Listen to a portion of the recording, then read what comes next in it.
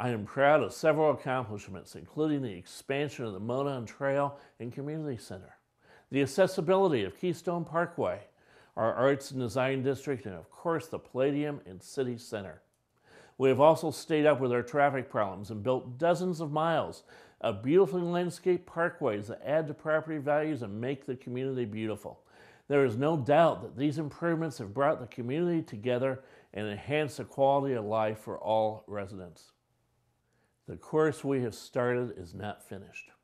I believe that a strong city deserves strong leadership, and I am committed to keep our course to further protect our neighborhoods, our families, and our city with an eye toward our future.